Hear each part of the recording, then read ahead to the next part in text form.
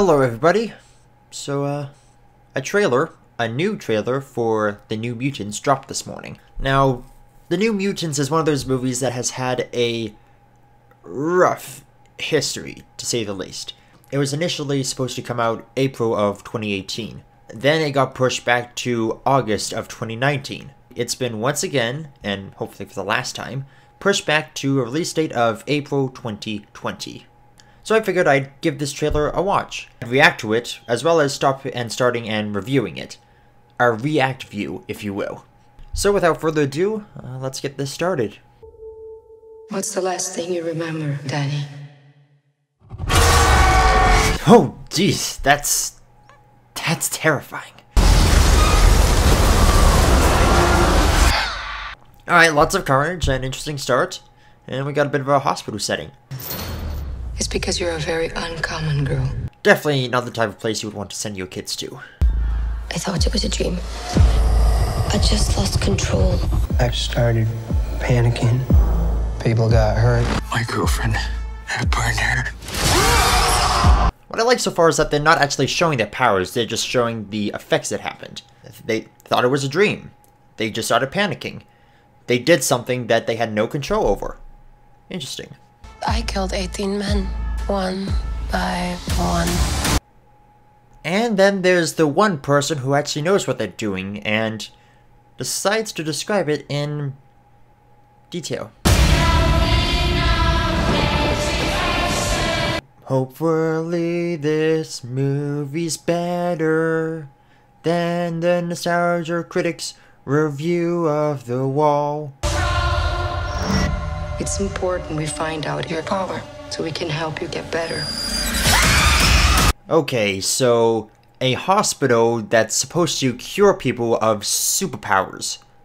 Why does this remind me of Glass? Not that I have a problem with Glass, I actually enjoyed it, but the overall consensus for that movie was not good. Hopefully this doesn't go down the same path as Dark Phoenix. I saw something I don't think she wanted me to see. Rule number 4 of being a superpowered being admitted to a hospital. You will always see something that the doctor didn't want you to see.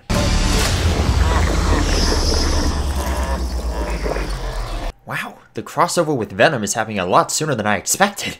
I don't think we're here to get better. You think? This place takes your greatest fear and makes you live through it until it kills you. So basically it's like Room 101 from 1984. They lock you in some place and they present their greatest fear in front of you to either give up or it kills you. Together. So they're going to be teaming up against some supernatural spider demon thingy with red flares. I can't help but wonder if this was supposed to tie into Dark Phoenix in some way. I'm just saying, I don't know if it's supposed to be part of that same universe, but if it is, then the signs are there. And of course there's that song that's going to be associated with this movie. Once again, I'm just hoping that it's better than nostalgia critics' review of The Wall. Okay, that definitely left from horror to action sci-fi, but it's X-Men. What do you expect? But yeah, it's nice that we finally got another trailer, and more importantly, we have one that has a release date. And more importantly, what we end up seeing on screen will be the version that the director wants. I guess 20th Century Fox learned their lesson with Fan Forstic and Dark Phoenix.